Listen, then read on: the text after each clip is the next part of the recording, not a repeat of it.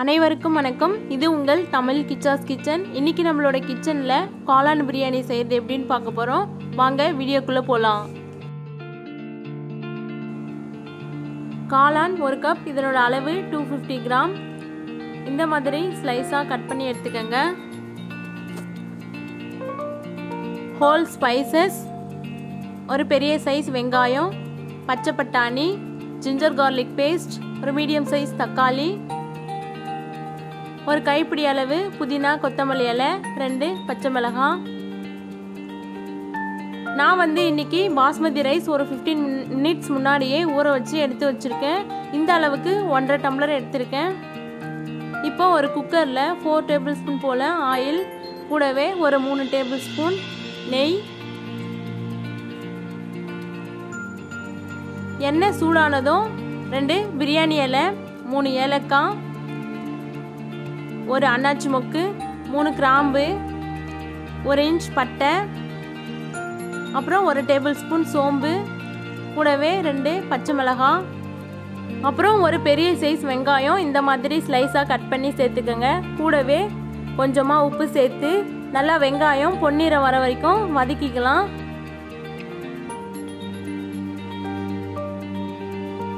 வெங்காயம் நல்லா பொன்னிறமாக வதங்கிடுச்சு. இப்போ நம்ம அரைச்சி வச்சுருக்கேன் இஞ்சி பூண்டு விழுதை சேர்த்துக்கலாம். நான் இன்னைக்கு 1.5 டேபிள் ஸ்பூன் இஞ்சி பூண்டு விழுது சேர்த்துருக்கேன். எப்போவுமே இஞ்சி பூண்டு அரைக்கும் போது பூண்டை விட ஒரு துண்டு இஞ்சி கூட சேர்த்து அரைச்சிக்கோங்க. அப்போ தான் பிரியாணி நல்லா வாசமாக இருக்கும். ஒரு கைப்பிடி அளவு புதினா இலை சேர்த்து இதை ஒரு நிமிஷம் வதக்கிக்கலாம். கூடவே நம்ம கட் பண்ணி வச்சுருக்கேன் ஒரு மீடியம் சைஸ் தக்காளியை சேர்த்து நல்லா தக்காளி சாஃப்டாக வர வரைக்கும் வதக்கிக்கலாம். இப்போ நம்ம மசாலாவை ஆட் பண்ணிடலாம். 1/4 table spoon turmeric powder, 1 table spoon red chilli powder, 2 table spoon garam masala powder சேர்த்து நல்லா மசாலோடைய வாசனை போகிற வரைக்கும் ஒரு நிமிஷம் வதக்கிக்கலாம்.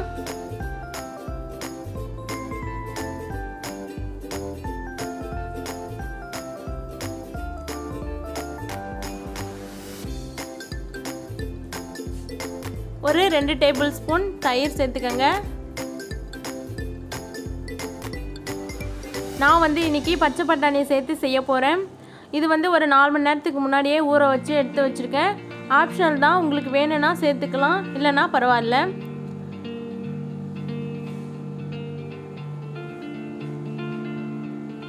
இப்போ நம்ம கட் பண்ணி வச்சுருக்கேன் காளானை சேர்த்துடலாம். காளான் சேர்த்து ஒரு நிமிஷம் வதக்கிக்கலாம்.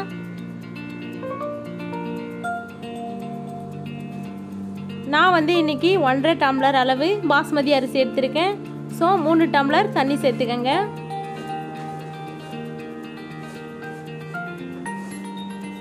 இது ஒரு கொதி வரட்டும், நம்ம அரிசியை சேர்த்துடலாம்.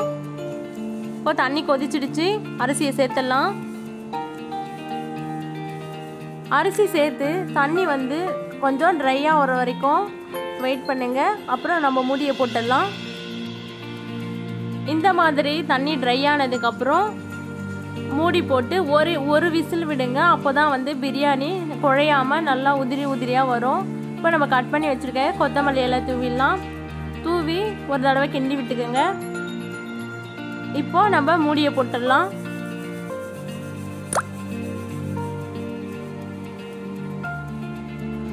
ஸ்டவ் மீடியம் ஃப்ளேம்லேயே வச்சுக்கோங்க. இது ஒரு விசில் வரட்டும். இப்போ ஒரு விசில் வந்துச்சு, நம்ம ஓப்பன் பண்ணி பார்த்தலாம். பாருங்க, நம்மளோட காளான் பிரியாணி நல்லா உதிரி உதிரியாக வந்திருக்கு.